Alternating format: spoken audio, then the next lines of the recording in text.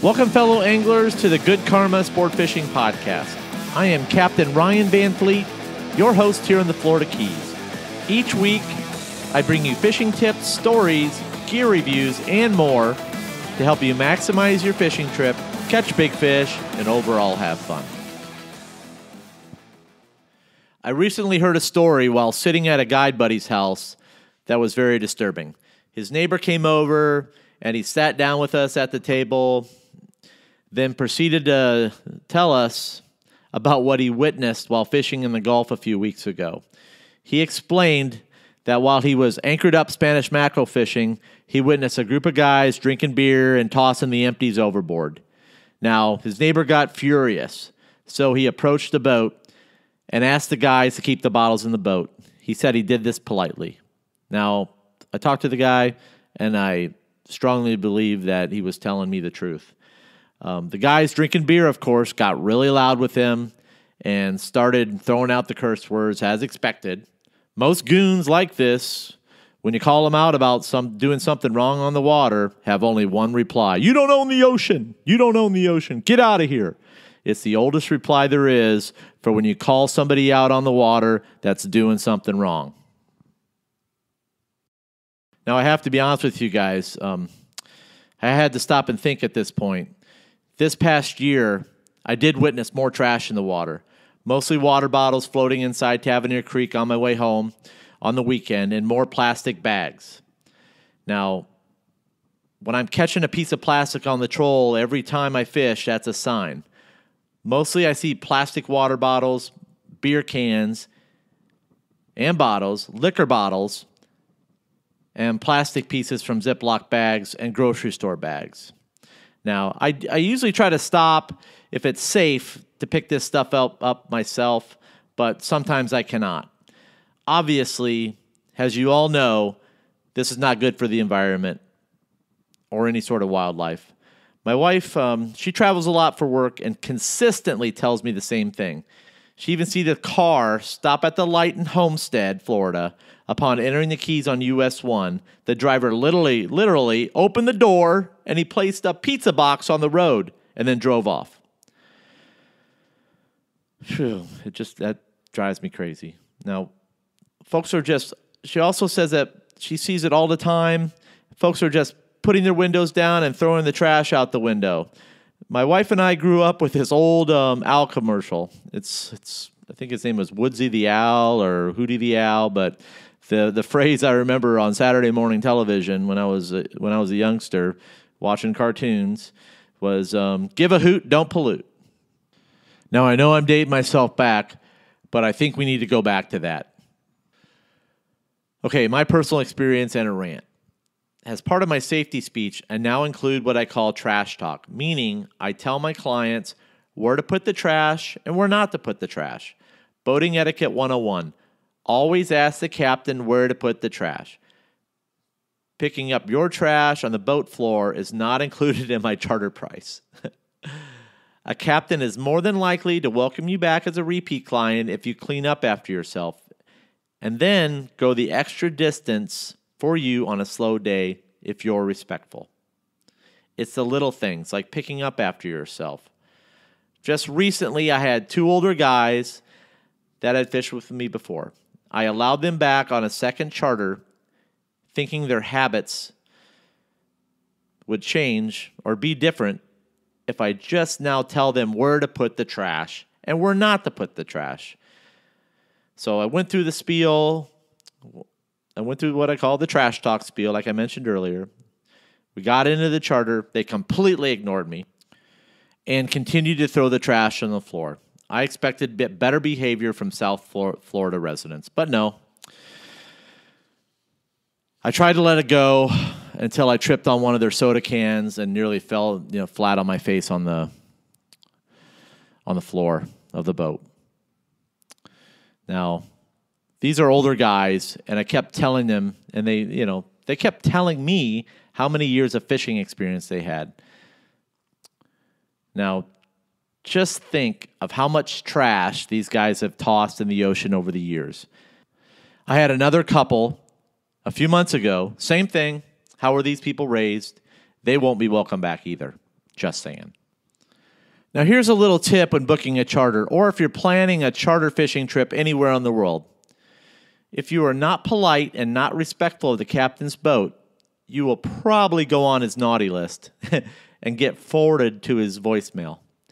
And if he or she decides to take you out again, your catch rate, depending on the captain, may not be the best. I have horror stories about people trashing my boat and their food and garbage just tossed on the floor of the boat. So many, it's not even worth talking about.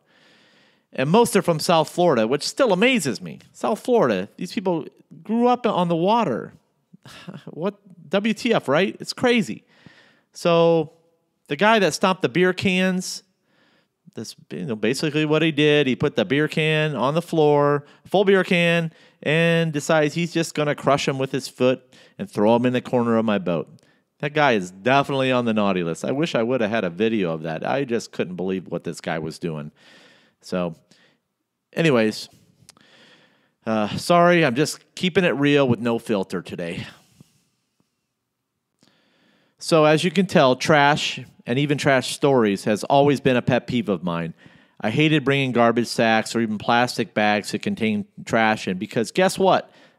That's what I'm seeing floating in the water. And I hate putting trash in my cabin or using buckets to contain trash. Now, I solved this problem when I got my first Caddycan.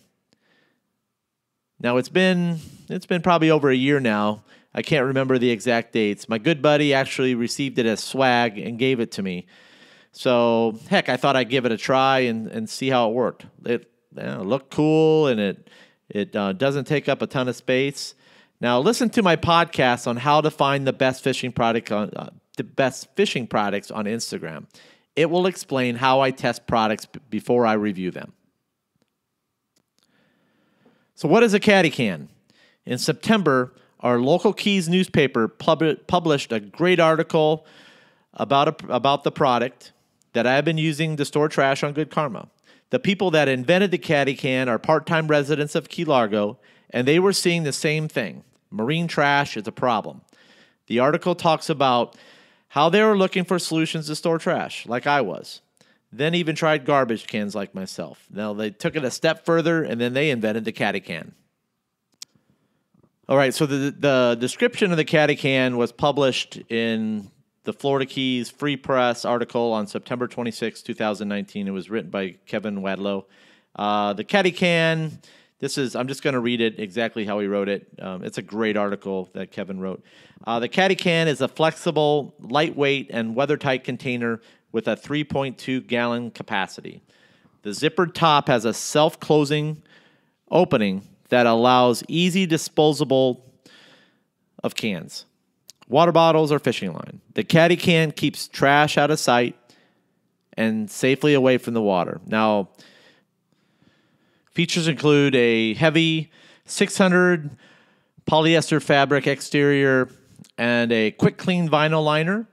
The interior compression coil helps keep the Caddycan's 13 by 13.5, 14-inch shape. It has adjustable Velcro straps and plastic strips that allow it to be quickly attached just about anywhere on the boat.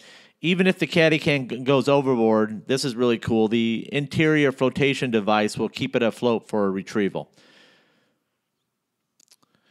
Okay, so here's my review of the Caddycan. It works great. Can't say enough. I think mine lasted a little over a year, almost 2 years. I literally put the original one through hell and back. The zippers did fall off and the color faded, the exterior color faded, but the Velcro they use is badass.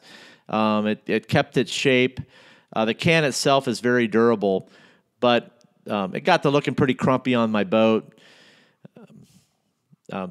because it was outside 365 days a year. So I broke down and ordered 2 new Caddycans and just got them in the mail.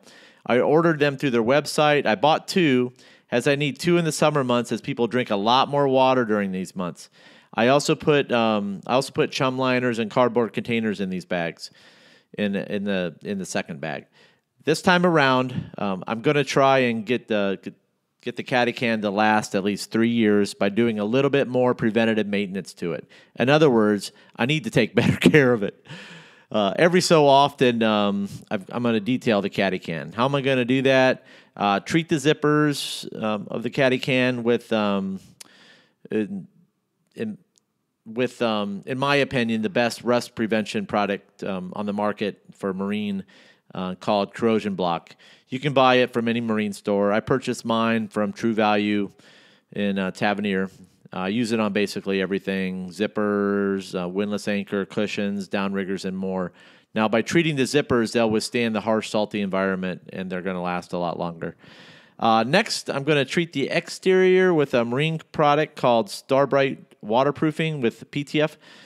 This is going to help that fabric last longer and maintain its color by the waterproofing product. It helps prevent water damage over time, and it gives it that little bit of protection of the against that harsh UV light that causes the fading. I use this stuff on my sea deck every couple months. I buy it at West Marine. It costs about $30. Now, I didn't do this preventative maintenance with my first Caddycan. I wish I would have, but this time around, I want this one to last longer. Now, to be honest, it was a tough purchase, as it's not a priority. So I want them to last. So I don't want to have to buy another one for a long time. I'm going to take very good care of the ones I just bought so they last longer. I just recently ordered 2 more. Has my old one, like I said, it was tired. It just looked really crumpy. But to be honest, it was still functioning. So it was still working nice. Still maintaining trash, held together. It just that the zipper and the color faded. So like I said, it wasn't the best looking. Now, since I run a charter, I always try to keep things updated for clients.